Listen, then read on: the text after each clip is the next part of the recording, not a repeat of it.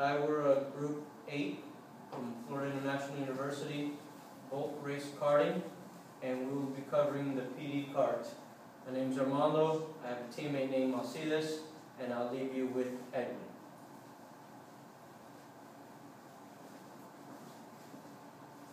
Fuel is expensive. Does that mean that we have to compromise fun? No. That's what we're here for. We're here to design an alternative to gas-powered go-karts. As you can see, we're trying to keep it safe, keep it fun, and keep it affordable. You might be wondering how we're going to do this. One word: electricity. But how? DC motor. You still want to know how? We'll tell you. Basically, we're taking your everyday cookie cutter gas-powered go-kart chassis, taking off the engine, taking off the transmission, all those extra things that we don't need, and we're replacing it with a DC motor. That DC motor is going to be able to accomplish many things, and on top of just being able to drive the car. So we're going to be able to brake, we're going to accelerate faster and all those things, just like any other car. Now, you're probably wondering, is it safe? Well, and one of the things that we were looking at, and one of the surveys that we noticed, people wanted a safe kart. And one thing that they said that they want a traction control system. That's why our traction control system being built in, that means safety is a standard. Is it fun? Definitely going to be fun. Why? Because a DC motor offers instant torque, not limited to air and fuel, battery powered, a lot less noise, and upgradable from the beginning. So that means we can make it faster. Now, it sounds a little expensive, but that's not really the case. We have, when we have an electric power, we have literally cents per kilowatt hour as opposed to dollars per gallon. We have electric motor has less maintenance, and the retrofit plan which probably costs less than upgrading or replacing a gas-powered go-kart engine. It's about $1,000 plus the difference in batteries and so forth depending on the user. We have a few breakdown of our objectives. Electric power is our main objective, which we were looking at. Then we have safety, which our traction control system falls under. Marketable. We need to have a kart that moves. It has to be fast, has to have a decent range for battery use. That is the biggest concern that we had. We cannot make a go-kart that's going to be slow. People are not going to want it. Now, our constraints are basically things that are holding us back, but we know that we can accomplish. There's the design. The kart must use an existing go-kart chassis. Wiring components should be safe from weather and from the user. We also have charging should be compatible with an everyday wall socket. You don't want to have to supply a proprietary socket and charging base and all that other stuff. That just means more money to the user. And of course, it has to be 50% more than the price of a standard go-kart. That's a maximum. We don't want it to be more than that. Now, some limitations. They're based on our DC motor that we would choose. We have torque, top speed, and acceleration. Those are the things based on the controller and the motor. We have a maximum user weight of 300 pounds. So you big guys out there, I'm sorry, but there's not many designs out there that would be able to hold that. And the last thing is our traction control system is only effective up to 60% of loss of traction control. That means only 60% of traction would be detected at a certain point. So that's all things that even normal cars nowadays, that's one rule that we found was very common. And details, here's a basic breakdown of our system. We have our batteries, our driver input, electric go-kart, power controller, DC motor, output torque. Your driver input is basically your accelerator. Your electric go-kart's power controller sends the power to the DC motor, and DC motor in turn has torque that can spin the wheels.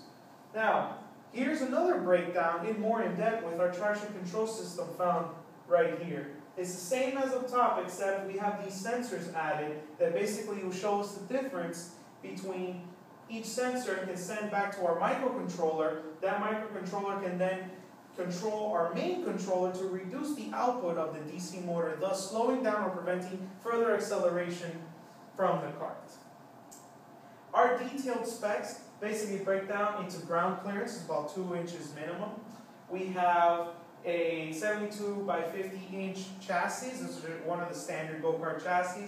6 12-volt batteries, compact design, 30-minute minimum runtime. That was one thing that we saw, based on our engineering requirements, that is one of the specifications. We need 30 minutes.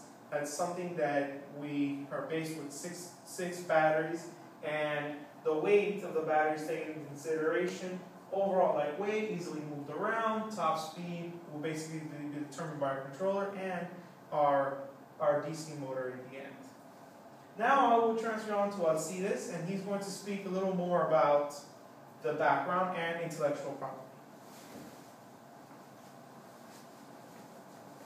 Good evening, gentlemen. I'm going to give you some background information on 3 different projects that we found very similar to our own project. Okay, the first one was an electric go-kart designed and built together by Elliot and his son on the backyard of his house. It all started by a salvage chassis that they bought, and they had to rebuild it from the ground up. They started by changing wheel bearings, restoring the chassis, sanding, cutting, and welding new pieces of steel, and finally painting the chassis. Next, they bought and installed a 36-volt, 600-watt DC motor with three batteries of 33 ampere hours batteries, and a speed controller and a T-bar steering handle with a mounted Magura 5 kg resistive throttle unit. All this was to control the power being put to the tires. This was the simplest one of all 3 projects. Next, we found an electric go-kart designed and developed by Shane Colton at MIT. This project was based on a fast and fun car to drive. They started with a completely custom aluminum chassis that they handmade weighing less than 55 pounds. They implemented 2 DC motors which will give an output over 5 kilowatts and a top speed of over 30 miles per hour. They also used some external Hall effect sensors to be able to communicate the controller and the speed sensors and the power being outputted to the wheels. The third electric go-kart that we found was by Smokeless Power and designed by Chuck, the president of Ivani Corporation. This go-kart is a fully assembled and ready to buy kart on the market. This go-kart is hand-built and powder-coated with a chassis of chrome moly, which makes it a little heavier but even stronger for the safety of the user. It weighs over 85 kilograms. It has a DC motor rated at 25 horsepower, a charge time and use time of about 35 minutes, which makes it pretty even. Now I'm gonna go into intellectual property, where we found 3 patents related to our project. The first one is an electric go-kart, which patent was granted to Ronald Green in August 2008. He's just claiming the structure, the frame of the go-kart. He's not claiming any electrical components like motors, controllers, or anything related to electrical component. He's just claiming the outer structure of the car, which is presented here. And we're not infringing in this patent because we're using a chassis that is coming from a gas-powered go-kart, and we're not using this exact design. The second patent that we found related to our project was a microcontroller. There are different microcontrollers used out there. We're not going to use this one exactly, but well, that's one of them that I found. This patent was granted to Ji Long and Chao Wan in December 8, 2011. A microcontroller is just an integrated circuit that is composed of a memory, a storage unit, a multiplexer, and a microcontroller unit. This microcontroller, they claim the actual design of the microcontroller and the process of the information. This is the design of the microcontroller, where the first storage unit has to be at least 3 times bigger than the secondary storage units. Then the information code is sent to the multiplexer, memory, and then to the microcontroller unit. We will not infringe on this patent because we are using a microcontroller in our traction control system, but it doesn't necessarily have to be this one. Just any other microcontroller that will give us the options to read the sensor that we're using on the control system and then send a signal to the power control. Then the last patent that we found related to our project was a traction control system being used in actual vehicles out there.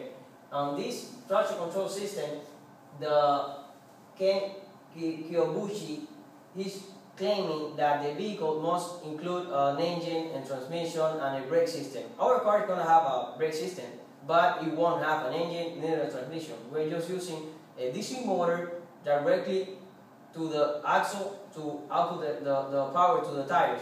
So we're not infringing on this patent either. Well, now I'm going to pass you over to our team leader, Armando. Thank you. So, you ask, who's going to buy this? This electric car? Let's see. I'll cover this for you. These are people who are most likely to buy it. As you can see, we have karting enthusiasts, great source, theme parks, speed enthusiasts, automobile enthusiasts, my favorite, extreme sports enthusiasts, and just about anybody who's willing to try out karting. So, we did a research, client interview, and we also covered a survey of 26 people, which you can see. 14 of them were males, 12 females. On the survey, we retrieved data that pretty much covered their age group, 20 to 30, which is a pretty decent age group. 6 of them out of the 26 were this was the one part where the experience was mid to expert level on karting, which assisted us but was not perfect for us. Next, pretty much everyone agreed upon 30 minutes to an hour ride time. That's about what industry standard is right now for just about any karting, theme park, or running gas engines. Next, you'll see that most people agreed upon $1,000 to $1,200 fair market value for a new unit, and then 30 to 40 miles per hour top speed, which is pretty good speed for any cart that you would run around on the street. 14 out of 26 were concerned with losing control, stability control, or traction control, excuse me. So that's where we come in. Our unit is going to have traction control, which makes it a very safe unit, and theme parks are definitely going to love us. Lastly, you can see that battery life wasn't such a big deal for most people. As we move on, this is where we were brainstorming and we're covering the different sections for our PD Kart. Customers, we're aiming for theme parks. They have the money, so we're going to aim for them to sell them this product. Next, you can see that our setup is a battery-powered, high-power drivetrain for output power, our runtime. Then on this, our technique is where we're going to have problems as a design team. We have very little understanding of doing programming. We're 3 electrical engineers, so we're going to have to work hard for that. We have an uphill battle on that part. Then my favorite part for our project is the safety, where our traction control system comes into play.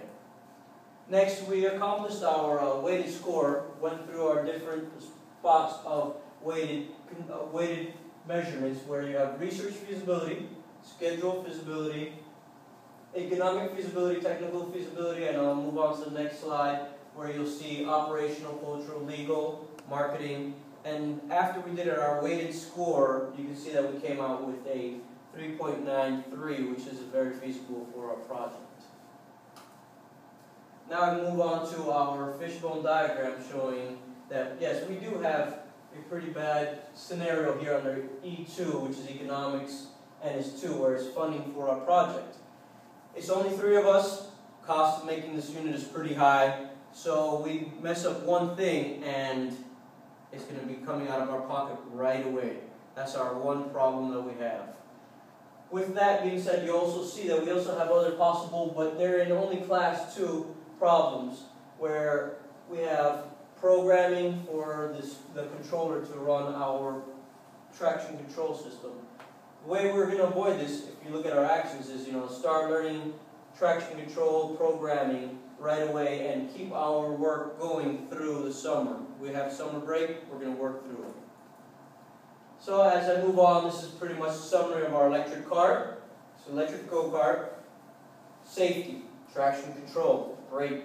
Theme parks will love that. Is it going to be fun? Well, we're aiming for 30 to 40 miles per hour, but I think we're going to design it to try to make 60 miles per hour. That's going to be about our top speed, and we're going to try to go from 0 to 60 in between 4 and 4.5 seconds, which will make it really fun. Last, our market area, the zone we're going to shoot for is theme parks like we covered last time, and the fact that we can make it affordable. You get a payback right away. Electricity beats gas. Go electrical engineering. That's where we're at. Thank you. Few questions. Yes. Did you mention what PD stands for? Well, actually, PD stands for Pinga Dulce Karting. Turn it off. You can stop it now.